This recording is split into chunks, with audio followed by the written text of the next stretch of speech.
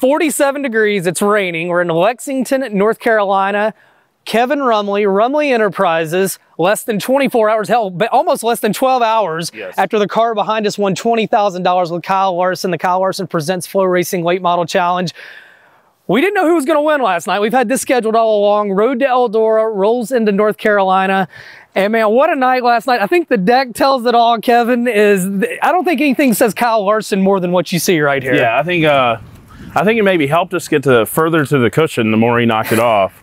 But yeah, we go through quite a bit of these, but he told me when he first sat down in the car to fit a seat in 2020, he was like, I'm very hard on right sides, be prepared. Well, no rest for the wicked. You got your crew out here. You guys are doing wash day in the rain the day after. I'm geeked out. We're gonna head in the shop here in a second, but real quick, how long have you guys been at this location? So in 2017, we decided to stop racing full time with the 6 car. We moved out of Labonte's and we needed a shop closer to my house. Luckily, Dave at D&E Marine had ties with Jonathan Davenport, longtime sponsor. His souvenir rig usually sits over there. He asked me, he had a building empty, and we put a deal together where we can move in, and we've had a lot of fun together. Well, we're gonna move in because it's starting to rain. Let's head in this bad boy, but we got the wash rig out here. Now it's pouring. Now I've messed you up. You gotta wash the damn car and I'm messing you up. We're good.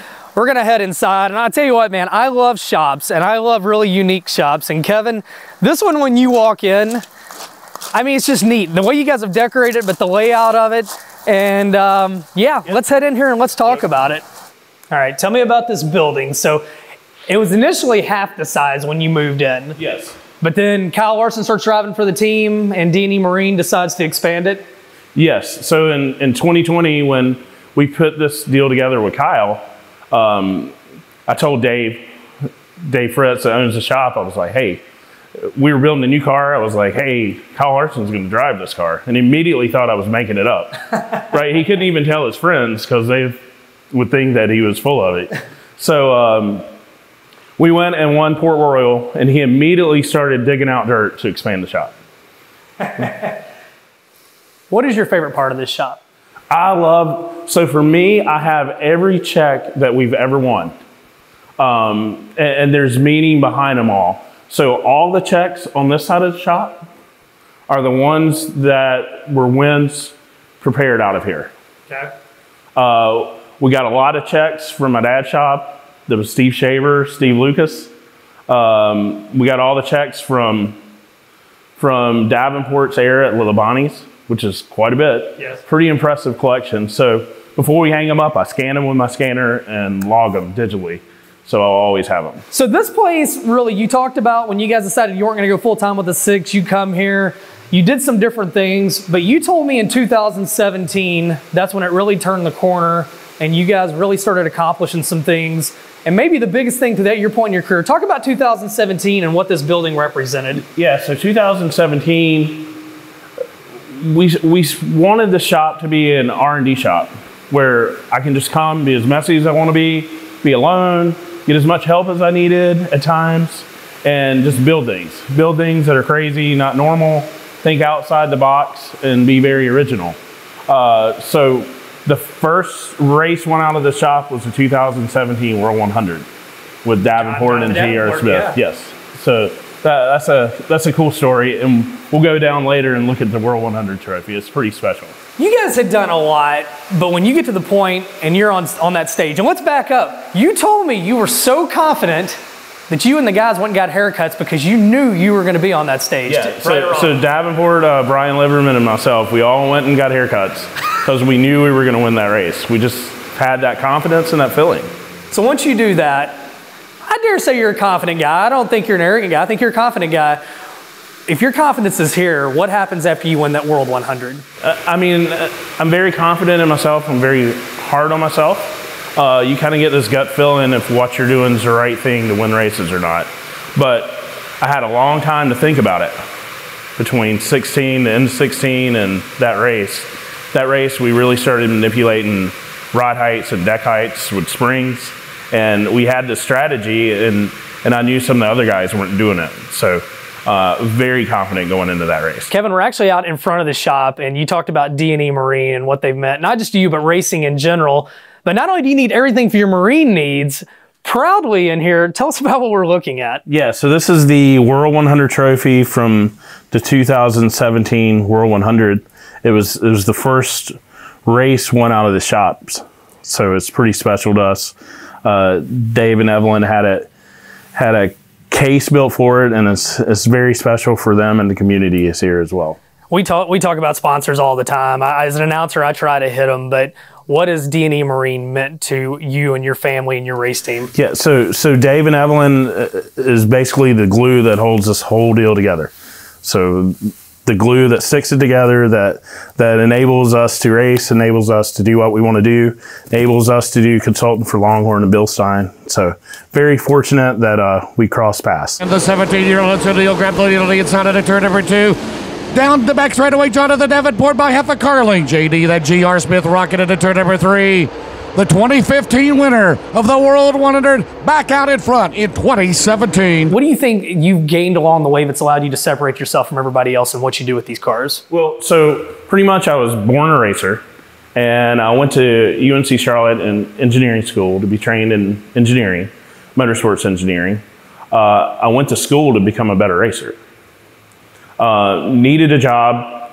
Our family was racing part-time at the time. I believe it was Billy Hicks was there when I graduated college and Steve Lucas started driving.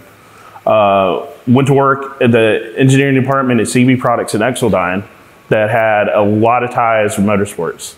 So I got to work with all the engineering groups in NASCAR and absorbed a lot. Had a lot of friends, a lot of fans that liked what we were doing. Then it got to a point when we moved into Labonte's and did the Longhorn deal with Justin and Terry. I needed to make a decision. So it was very hard to quit and go full-time racing, but I was scared to death, but it was something I always dreamed of doing. So that's what we did. Luckily, we had a great driver with Jonathan Davenport and a good friend that helped us develop this stuff and learn. To speak to how expensive this sport is, you guys go out in 15 and you win freaking everything. But I heard as you get late in the year, still, the team really doesn't make any money because what it costs. Is it true or false? We struggled to get to the racetrack, but we had a lot of help and a lot of friends. So that year, my dad was retired from full-time work, so really didn't have a solid source of income. Terry went out and found us a sponsor, which was Flowback Well Testing and Sundance. That helped us, but it took a while for that money to kick in. So we decided to go full-time Lucas Oil Racing because Jonathan wanted to win his first championship, and we knew we had to do it with raw speed because we never really went out on the road. We didn't really have the resources, but we had a lot of help. We were building our own engines at the time. That was a challenge, but my dad loved it. So we converted his small shop in Greensboro to the engine shop. So I would work on cars during the day, go to his shop, and build engines at night. Losing your dad back in 2020, was there any part of you that wanted to just walk away from racing? No, not at all. Really? The last day that he was himself, Jonathan Davenport wanted to come see him. So he met me at the shop, and we went to go see him. Had a great conversation, and Jonathan said his farewells. And I was talking to him, and I never run out of stuff to talk about racing-wise. But I felt like it was closure. So he knew what was happening.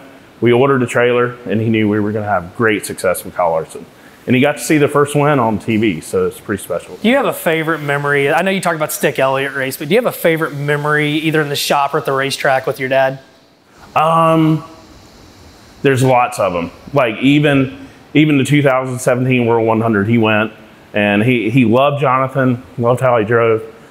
So that was pretty special.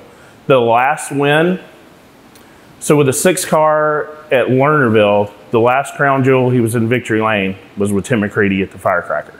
And we never won that race, so that was pretty special. I think you guys, again, Leroy Rumley, Kevin Rumley, there's so much in the sport. Along the way, have you ever, it's a family, your family's been in it, have you ever got jaded by the sport though? I had a hard, so being successful is the hardest thing for me to overcome.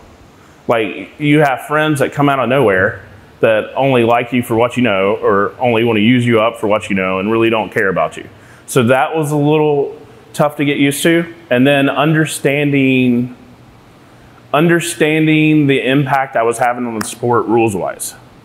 Like, for me, drawing apart all night, drawing a new suspension up, emailing it to my friend that had a fab shop, Dan Kingan, and he cuts it out in the water jet, and I take it straight to Longhorn and bolt it on the car. That was very intimidating for the industry. For me, I took it for granted because it's what I did. That's what I was trained to do. But other teams, you weren't trying to rock the boat. You just did. No. So everything I did was to solve a specific problem that we had. So that was very intimidating for the industry, and I took it the wrong way in the beginning. But with every difficult life lesson, you definitely learn from it and learn how to overcome it.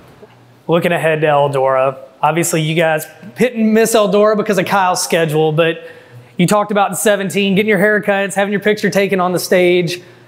When you hear the words Eldora Speedway, what comes to your mind? I mean, it's the greatest place on earth for dirt racing. It's the nicest facility, the biggest fan base that loves dirt racing, and it's just truly special. So directly and indirectly, been very fortunate to be on the stage a lot. So that's, I think that's the pinnacle of our dirt racing, and it's tough. I mean, it is a race.